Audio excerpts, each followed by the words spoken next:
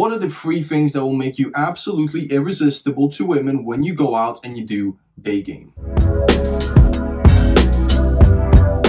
Number 1, you already know, and it is confidence. That is because girls respond to confident men. And you can build confidence by actually going out, approaching women, and gaining more experience. Number 2 is frame. If you break your frame, if you get a shit test and you don't know how to answer it, or you crumble, you kind of laugh it off nervously, you look down, you look away, you don't know what to say, you are breaking your frame. And the girl will test your frame. It is a given.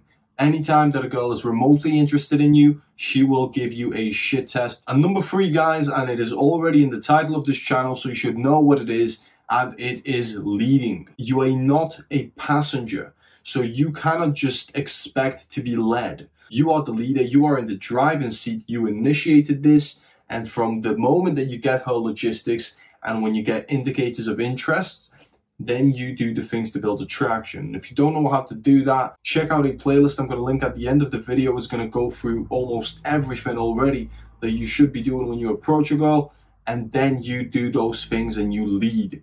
You cannot be a passenger. If you enjoyed the video, leave a like, leave a comment, subscribe, and I'll see you in the next video.